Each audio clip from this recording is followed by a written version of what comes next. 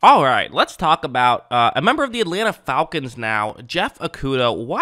Why hasn't he worked yet at the NFL level? And I think I made a video like this last year, but there's obviously more to talk about this year. Last year he only had one season really of tape. This year he has a second year and the best year of his career for sure. He didn't play great, I didn't think, in this season, but he at least showed that he is an NFL caliber corner. But let's talk about kind of, why he was so hyped up, why he ended up going number 3 overall, which is very high for a corner. That's higher than Sauce Gardner went, who, took the world by storm this year, and why it didn't work out so well. So first, let's start off. We're going to watch some college tape, and then we're going to watch some NFL tape and kind of compare the two. First, I wanted to just watch actually some highlights of Okudah. What were the main things people talked about? And one of those things was, sort of plays like this, where it's going to be a screen pass, and watch how when the quarterback takes a snap and flips it to a receiver, Okudah's able to quickly rush in and make a tackle for no gain.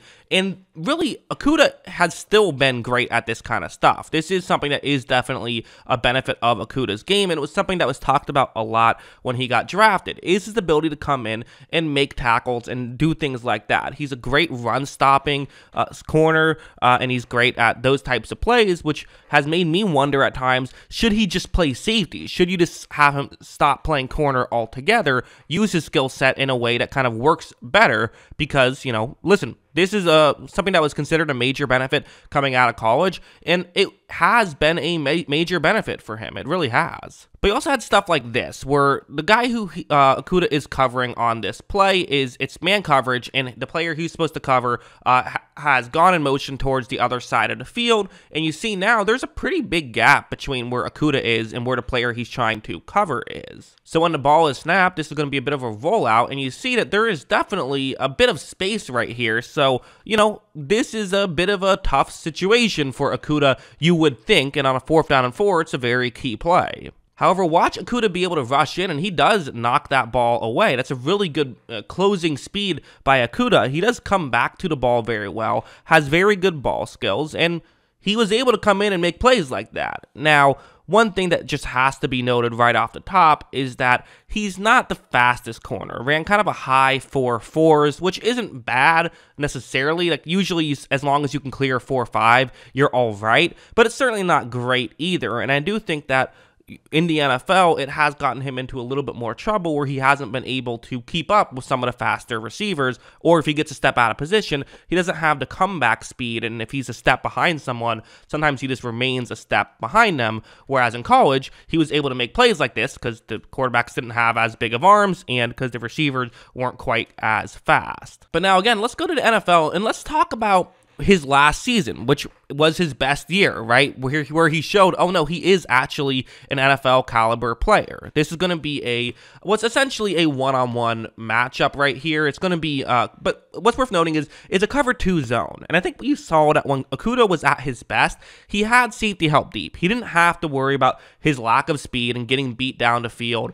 He could kind of just, again, do what he does well, where in this situation, while it's kind of a disguise, it looks like it's going to be cover 3. It's going to end up being cover 2, and the reality is he doesn't have to cover more than 15 yards down the field. He's going to be able to be in position to make a play.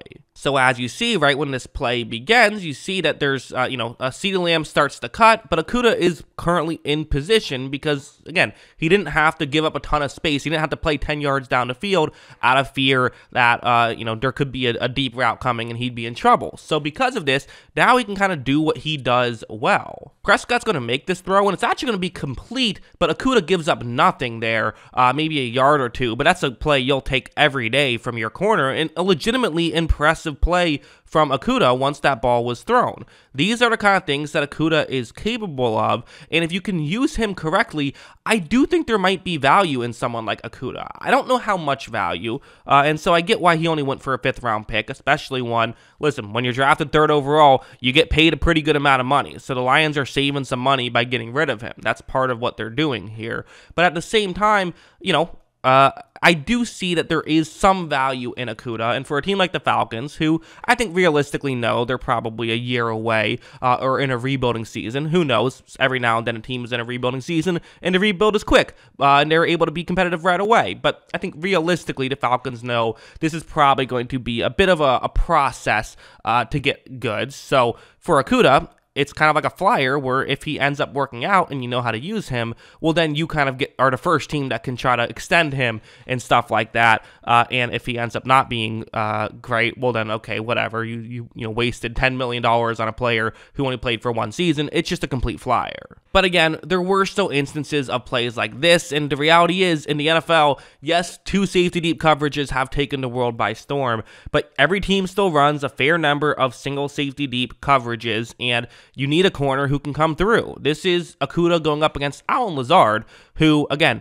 let's keep in mind for the Packers, a big reason why they had their midseason struggles was because they couldn't win on the outside. The receivers couldn't, win their one-on-ones down there, and they were relying on Allen Lazard, who wasn't able to win there consistently. And it wasn't until Christian Watson was put on the outside and he was able to win consistently did their season kind of turn around. But anyway, you see on this play, Lazard's going to get to the outside, and I actually think Okudah's doing a pretty solid job right here. He's using his, body to create some contact, and then he's going to try and just stay with Lazard. However, Okudah's going to eventually hit the deck. It kind of looks like it's pass interference, but I've looked at other angles, and I don't think it was. If it was, I don't think it was actually that significant. I think Okudah just couldn't get his head turned around and then kind of got, sort of fell over a little bit, and maybe there was some contact on Lazard as well. But the reality is, I'm just showing this play to show that too often last season, you saw the Lions, and really too often throughout Okudah's career, I should say,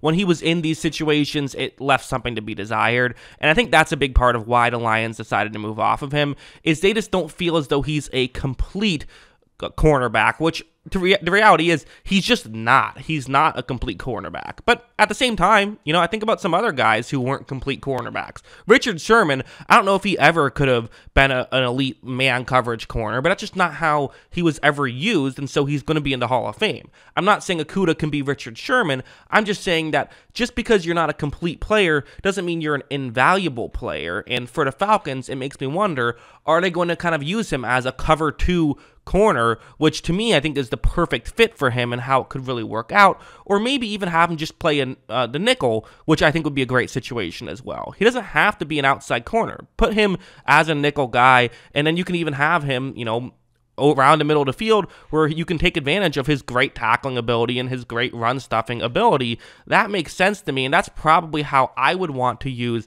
Okudah if I was a team that just traded for him. So is that what the Lions are going to do? Is that what the Falcons are going to do? There's really no way to know for sure. But personally, why hasn't Okudah lived up to the hype?